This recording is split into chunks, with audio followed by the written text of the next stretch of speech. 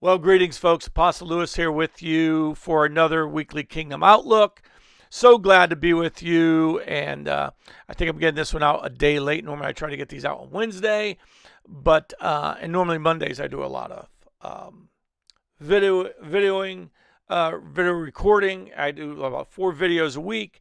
However, Monday was Labor Day, and I spent Labor Day with my wife, my daughter, and my granddaughter, who just turned 14 months old, and we took her to the Jacksonville Zoo and had the whole afternoon with her, and what a great time it was. And so I've been playing catch up on videos all week, and hopefully we'll get them all accomplished, so I'm completed today. Do me a favor. I'm glad you're with me, but if you could, whether you're on Rumble, Facebook, or YouTube, would you subscribe? We would really love that. We're really trying to build the Gate YouTube channel and the Rumble channels. If you could really go to YouTube, and there's a Louis DeSiena and there's a Gate. If you'd go to either one of those and the Gate Church of Jacksonville one, and you'll subscribe, that would be great. We'd like to get that over 1,000 subscribers if we can, so you could really help us there. And then leave a comment. Hit like, subscribe, turn on notifications, all those things. But leave me a comment. Let me know if you have any questions, any topics you'd like me to talk about. Because I really like to be, I'm here to serve. I'm here to do those things. So what we're going to do is I just want to I want to talk about humility today. And now, humility is a weapon against the enemy. And if not careful, it's a weapon the enemy will use against you. All right, so we're going to talk about what humility really is, and how do we walk that out. It's easy to have doctrine. A lot of people have doctrine. They go, here's humility. But what they don't know is how to walk it out. Because, for me, I didn't grow up in a Christian home. We were Catholic. My dad was having an affair. I tell this story all the time. Now my dad came to Christ. We became like best friends. He called me his pastor his last about 7 years of his life. I was his pastor, and just humbled me that he called me that. So I want you to know that I didn't see it in my house. I didn't see humility. I didn't see godliness. I didn't see, we didn't read the Bible. I didn't grow up in that atmosphere. It wasn't until I was almost 25 years old that I gave my life to Jesus, and I've had to learn everything, from that. I mean, I learned a lot. I've learned a lot, but that doesn't mean you know how to walk it out. So, humble, some people think humble means it's like everybody else is greater than you. And that's both wrong, both ways. We should never exalt ourselves over people, but we shouldn't be their doormat either. So humility has to be a two-sided street, in a way, in a good, healthy relationship. Otherwise, you have what Danny Silk calls yellow truck running over the red truck. And there's a dominant person, and they're always right. No matter what you say, you got to do it their way, kind of thing. And so, but the easiest way that I tell people humility is simply this: believing God. When God says he resists the proud, but gives grace to the humble, he's talking about in his relationship to the human person. So what does it look like to be humble to God? Well, you don't tell God he's wrong. You read his word. Now, look, at part of the secret of revelation is believing God's word's true even when you don't understand it. In other words, I might not understand something in the scriptures, but that doesn't mean I go, well, because I don't understand it, it can't be true. My heart must be, it's God's word, it's true. I just lack the understanding, because God will give me, part of the grace he will give me is revelation, who will reveal things to me. But if I go, that's not true, I don't believe it unless you prove it to me, well, then I'm in a place where God's not obligated, by the way, to prove anything to me. He's not obligated to make me believe. That's wrong. And so the first part of humility with God is believing what he has said to be true. Believing that God is true. God is good. Now, I think one of our dangers is we think that God doesn't get angry. That's wrong, because Scripture certainly does. We have pet doctrines in the church that God doesn't judge today since the New Testament.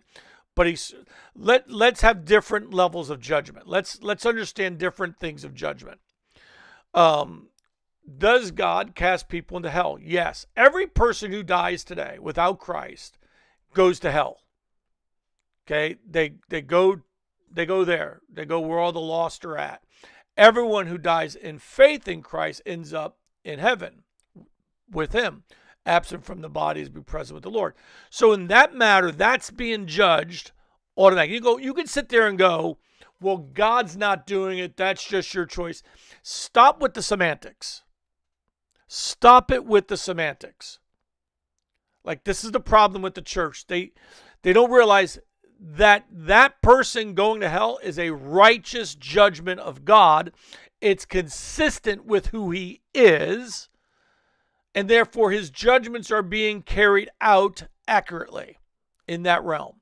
And so I don't want to have a picture of God that's like God's going, oh, I can't believe they went to hell.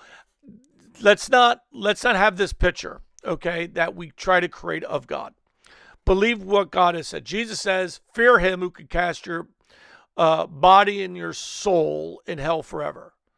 Okay, that's a pretty significant, scripture we should listen to. All right, and by the way, in the book of Revelation, it says that all that will be thrown into the lake of fire, and everyone who's not written in the Lamb's book of life. So I want you to understand, like, the humility is believing God even when it's tough, even when it's difficult, even when he rebukes me. Okay, when his word, stops my bad intentions or confronts my bad intentions, believing God is the preeminent level, is just the beginning level of I believe you. I believe your wisdom. I believe your truth. And what happens to a lot of people, and this happens a lot, is they don't realize that when they resist God's word, they resist God.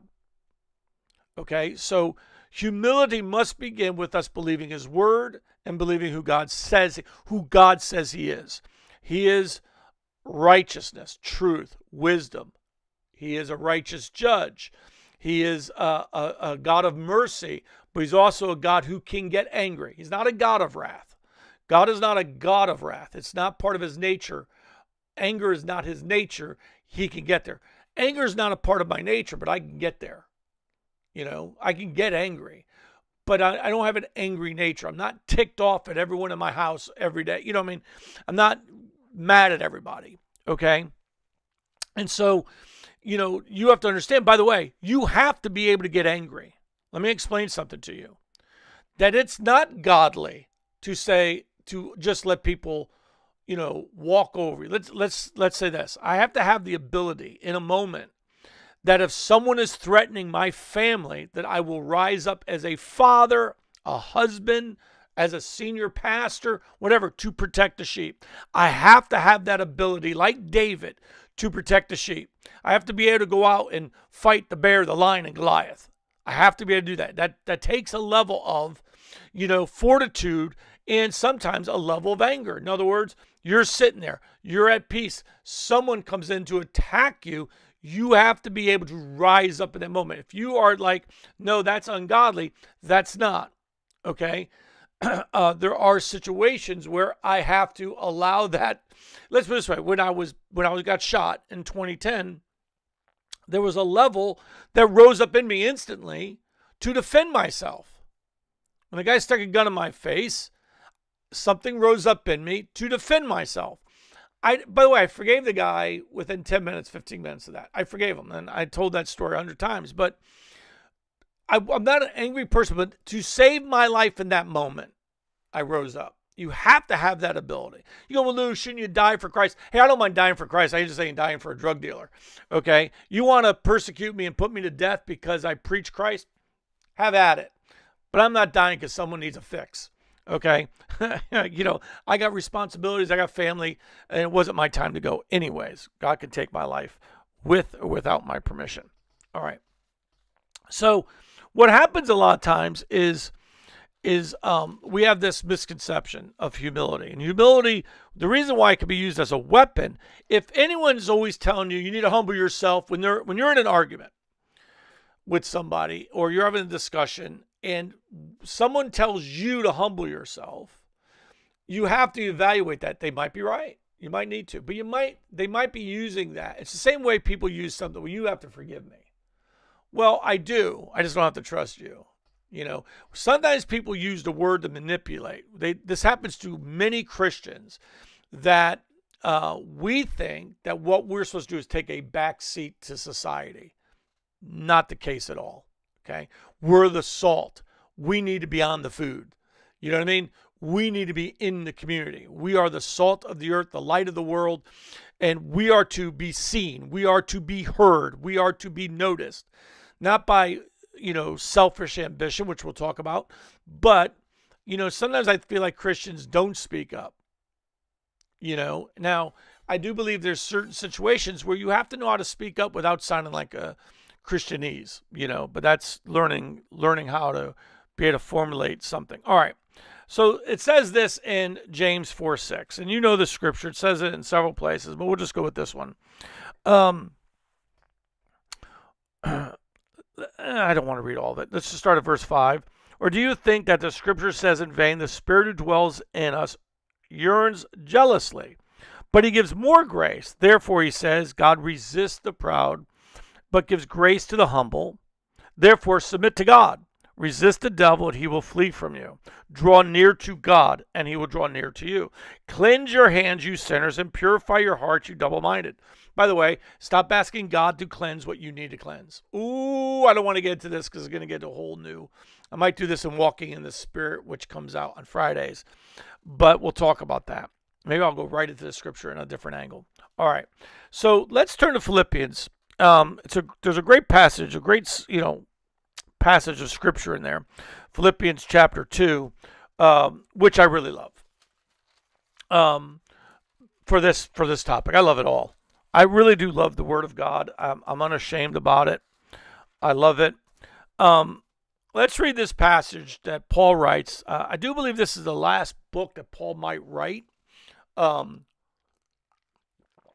do think Paul writes this letter from prison, if I remember correctly. So let's read this. Therefore, if there is any consolation in Christ, if any comfort of love, if any fellowship of the Spirit, if any affection and mercy, fulfill my joy by being like-minded, having the same love, being of one accord and one mind. Folks, you can have diversity of thought in your leadership. And by the way, that's a really good thing. But you can't have those people who are argumentative for argumentative's sake. In other words, the disagreeable people. You cannot have disagreeable people. Here's what I try to tell my leaders. You're allowed to disagree, but you're not allowed to disconnect. I want differing viewpoints of something. But what I expect out of my leadership is when we all meet, we have to make a decision that everyone gets behind a decision. Because you don't always win in the argument. And if you only get behind your plans or what you believe the right way is, then you're no use to the team. You're not a team anymore. Everyone knows that this is what's going to happen. Either they all have to capitulate to you and you're not the leader, or if it was me, I'd let you go out of the leadership. I would just let you go. I'd go, look, you're not working with the team. I've had many different leaders that have been around me. Some have been around me for 20 years. But I've had some that, as long as they got their way, they were good. As long as they were in agreement. But the moment you told them no, they've viewed that as being dishonoring. It's not being dishonoring. It's just a no. It's not a no to you. It's just a no to that plan. Just a no. And they would use that. By the way, we use this kind of thing. God told me. That's another manipulation of it. God told me. And then they'll tell you to pray. And then you pray and God says, I didn't tell him that. And you go back and say, well, God told me no, don't do that. But that's not what he told me. Well, you know, that's why he has one leader. All right. I mean, I've had this where people, it's hard. It's hard to do this. You know, I think in the beginning of being a senior leader, I never wanted to believe that anyone could be, like any of my leaders would ever be divisive, resentful. And not that I was a perfect leader. Plus, believe me, there was times where I was too merciful. That sounds hard, right?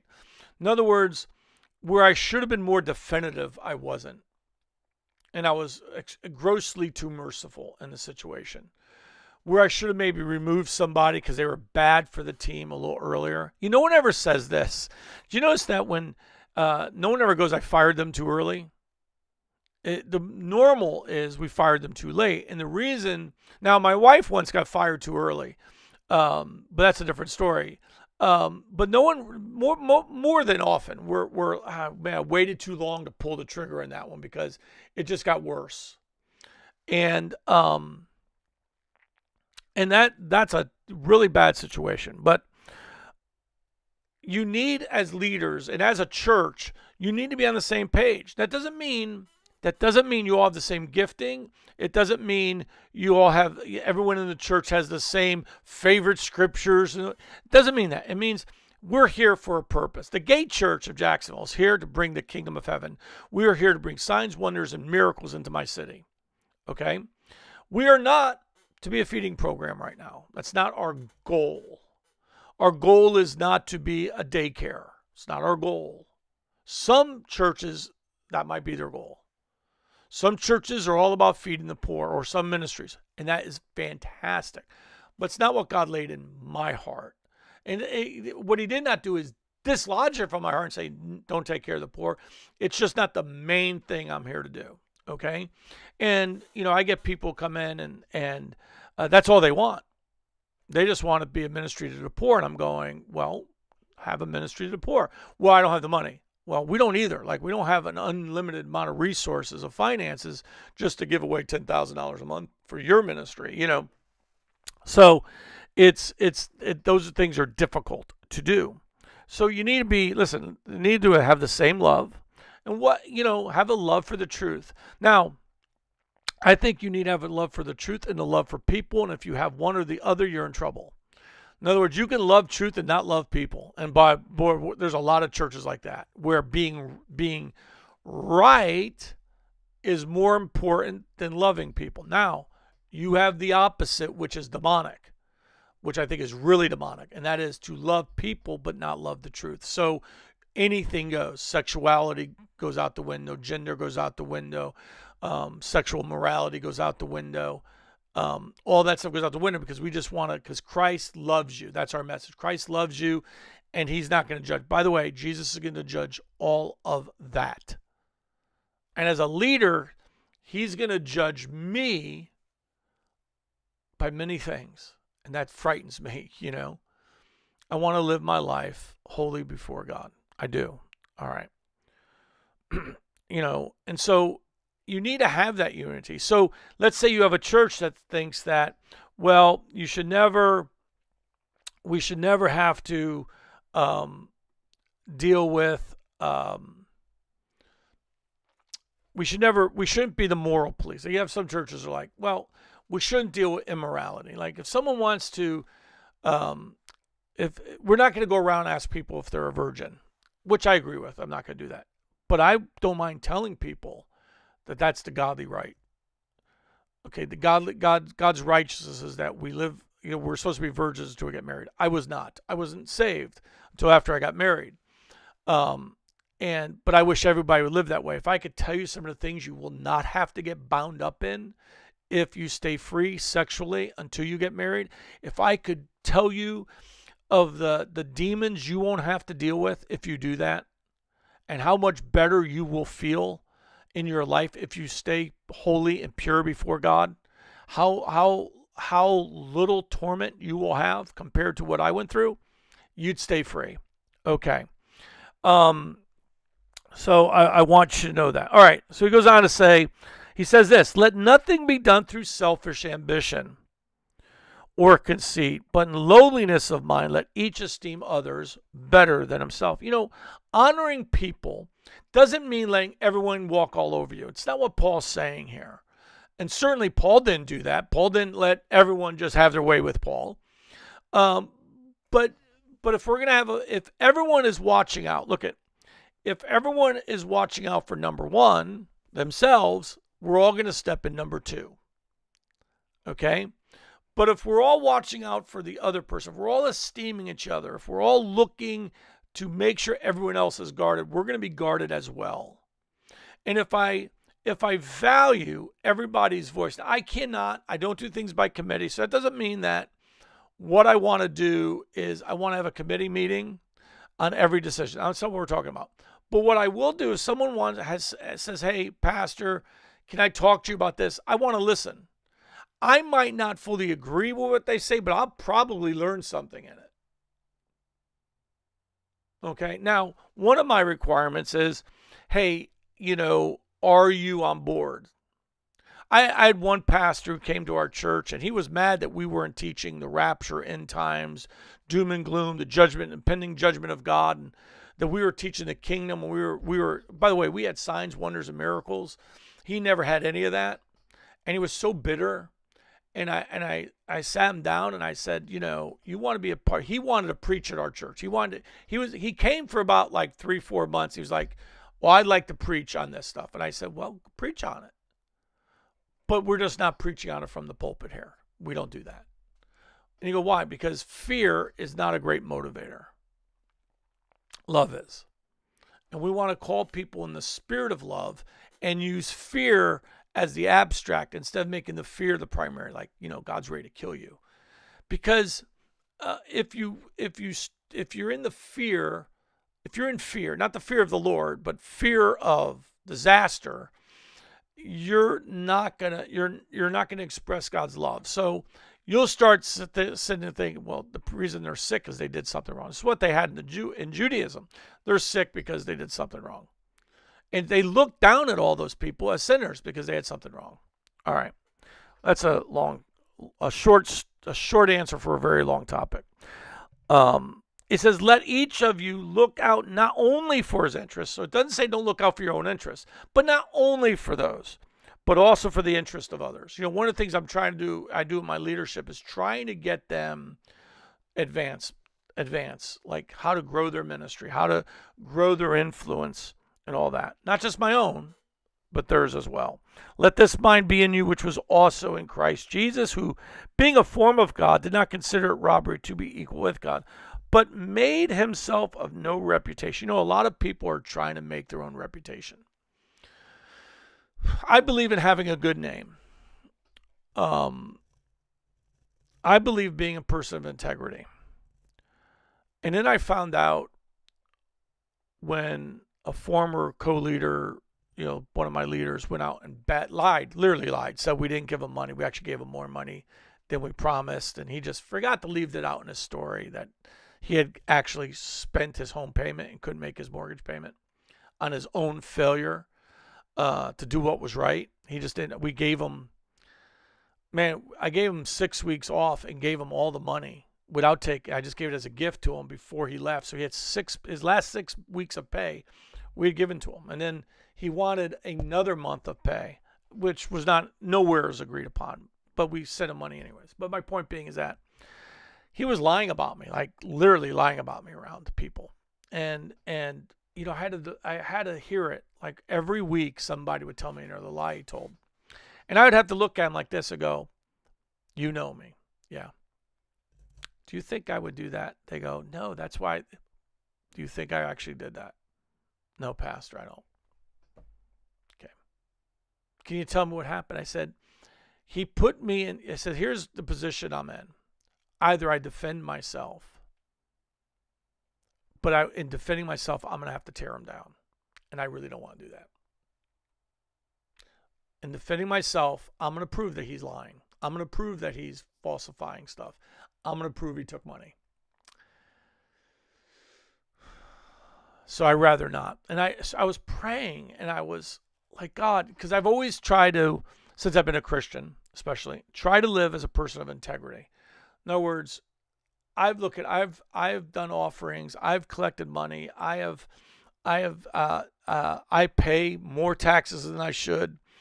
I have done all these things because I always wanted a good name. It comes out of Proverbs. A good name is to be desired more than rubies and gold and all that. And that's been my life, to always be a man of integrity. And then I was getting lied about in my own city. And I wanted, it's not that I didn't want to defend myself. And the Lord had told me that I was going to be on the cross for a while, that this was going to be so. And I said, Lord, he's killing my name. Like, this is really puzzling me, Lord. And the Lord gave me this scripture. I made myself of no reputation. And he said, no one can take your name away if you're a person of integrity. Because who you are to me is what really matters. And I realize that sometimes we want to have a great name amongst the people. And that temptation, not that that's wrong, by the way, it's absolutely godly to have a good name. But in protecting that out of the mouths of others is where we get in trouble. In other words, I want to have a good name. If you want to badmouth me, go and badmouth me.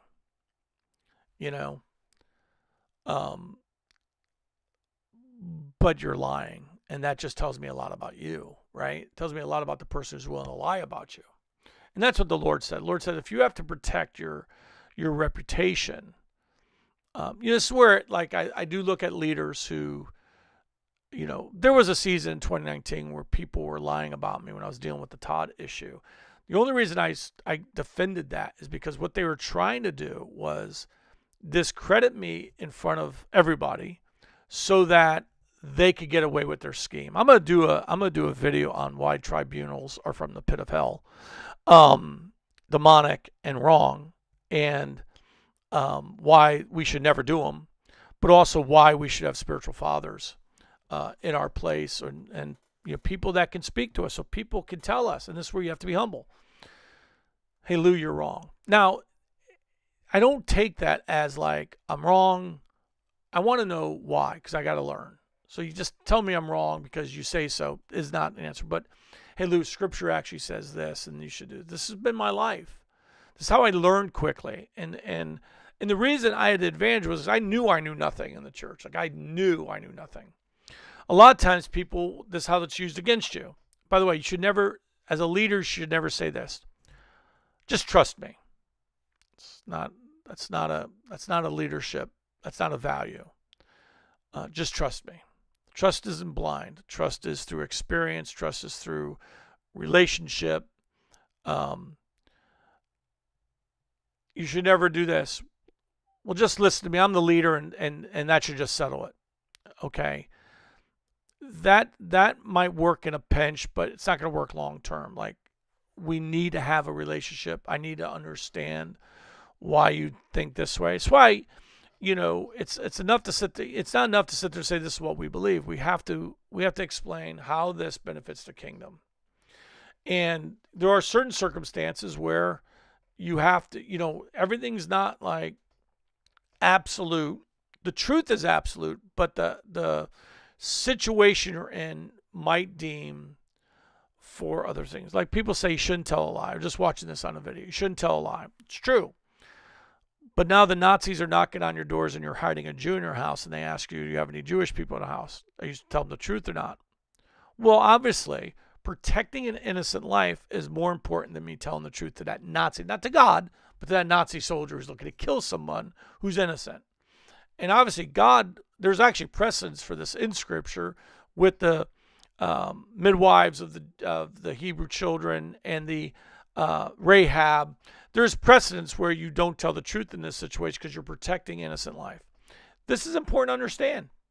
And this is something that I think a lot of people don't understand, and they get really black and white sometimes, but they don't have situational awareness. We're not talking about situational ethics, but anytime you have two conflicting truths thou shalt not tell a lie. We should not lie. Okay, that's wrong. We should always be in truth. But at the same time, we were to protect innocent life. We're not supposed to just, you have to protect innocent life. And in that situation, God understands the dynamic you're in. You have to choose the two. And being honest, if you go, well, I was honest, and you watch them, the Jews, get dragged from your house and slaughtered, how good do you feel? So you have to know the differences there. All right. But when the Lord told me he wanted my reputation, I found that quite shocking. There are times where the Lord has had me protect the truth because it involved other people. So when they were lying about Todd and about the tribunal and all that, I had to stand up. Being silent in that moment, was wrong. I wasn't trying to build my reputation at all. I could have stayed hidden. Rick Joyner said, is it okay I release your name? And I said, Rick, if you feel you need to release my name, because I was the one he had investigating, Rick was just, I think, trying to get some of the heat off of him. I told him not to get involved because they were going to just come after him. But I was mentioned in Stephen Powell's letter. It said this pastor in, North Florida. And, Stephen Powell was just, by the way, I'm going to do a whole video on this. It's almost the 5-year anniversary of this. I should do what we learned from the tribunal, what we shouldn't do. All right. So humility is believing God. Humility is submitting ourselves to the truth. Humility is not always having to be the person in the room that everyone's looking at. In humility, you gotta let other people rise up in the moment. You can't always have to have the microphone. You can't always have to be the one who everyone is looking to. I can't tell you how many times I'm on the road with Todd, and he's like, "Hey, Lou, why don't you get up there and take up the office, prophesy?" I said, "Todd, I don't need you. Got other people in your leadership, in your team. Let them do it." No, you really. And Todd, I don't need a place. I don't need a place to do that. I really don't. I'm just more than happy just to. Now, if you want to invite me to come and speak, I'm more happy to do that. I don't need. I do that in my own church. I don't need to do that. All right. So, I do that in my own ministry. I get to do all that stuff. I don't need another opportunity just for the sake of my self-esteem. And my self-esteem doesn't come from preaching. It comes from my relationship with God, who I am in him. That's where my identity, that's where my self-esteem, that's where my value comes from. All right. And so a lot of people, like I've watched this. I watch people who are very gifted, but if they are not in charge, they cannot handle it. And they don't work good on a team unless they are the superior one. Here's how you know they are, because they're always around people who are inferior spiritually than them. So they're the leader. And when they're not the leader, listen, they don't last long. They need that attention. They need the people around them. And they're always looking to where they have that opportunity to take over. And those people are not good on leadership. They're not good because they've never come to a place of just being able to be in the room. I go places where I don't get to speak. I do that a lot. And you have to be able to do that. You can't always want to be the one everyone looks at. True humility begins with believing God. And God says, esteem others greater than yourself. Believe that. It doesn't mean devaluing you. Here's what it means. It means valuing them. Our tendency, our human nature is either to, number one, just crush ourselves, we're no good, or it's to be full of pride and say, I'm better than everybody. Now, Donald Trump sometimes talks. Donald Trump believes he can do it. He believes he can be president. By the way, I see false humility is what you see out of politicians. Donald Trump wasn't that guy. That's what really shocked us about Donald Trump. Donald Trump voiced confidence. He had voiced he could do it. He had voiced so confidently that he could do things, which he did. The reason it shocked even the Christian world, they think humility is denying your own capabilities. That's not humility, that's lying. But if you ever hear Donald Trump, and I watch people say they've never met Donald Trump, and then they met him, or they had a completely working relationship, and they say, the guy's amazing. He literally listens to everything the person has to say. He goes, I want one attorney who defended him, I think it was during his first impeachment. He said, I was brought in just for this impeachment. I was brought in just for this. Never met him before. He said, I can tell you that the public persona is not the same thing as you see him in an office and a private persona. When we were in meetings, he said, he listened to me explain everything. And he listened. He asked questions. He valued me. See what we do as politicians is they give you an appearance of humility. But in reality, what politician do you know of that actually doesn't think he's better than you or she's better than you? Right? A lot of them do, right? They all think they are better at ruling your life than you are. It's one thing to be confident in what you have to do. It's another thing thinking that you're better than everybody else. And that's what Paul's addressing here. Jesus was better than everybody else. That's what Paul's saying. Jesus was better than everybody in the planet. We know that because he was the Son of Man, Son of God, sinless, perfect in all his ways, fully obedient even unto the cross. Okay? But he esteemed others. He valued those around him. That's what is probably the best way to look at esteeming others, is have value for other people that you might not normally have because you think you're so good. And by the way, that does go a long way in, I've had leaders that I've had to remove because they just didn't esteem the others. By the way, they were, as far as the structure, was actually, I was a senior leader. Some of them were assistant leaders. Then I had, other leaders, and they struggled. They literally struggled with, how do I,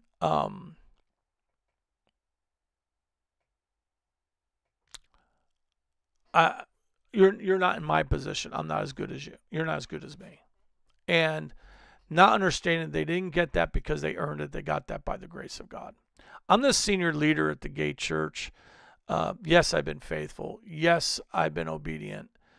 And yes, I've screwed up and I've gotten a lot of mercy. But I'm there because he called me. I'm there because of the grace of God, not because I am so wonderful. Now, there is a co-laboring with God and all that. But let's remember, grace came before the co-laboring did.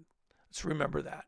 Just like he chose me before I chose him. Let's remember what preceded me being obedient was the grace to be obedient. So it's always upon the grace. Therefore, don't commend yourselves. Paul talks about that in Corinthians. We don't commend ourselves. Don't do that. Lean on the grace. Love others. Esteem those in the room greater than you. It doesn't mean if honoring them devalues you, then you have a self-esteem problem. You have a wrong mindset of who you are in Christ, and it will corrupt you from here for forever. So let's not do that. I love you. God bless you, and I will talk to you later. Bye-bye.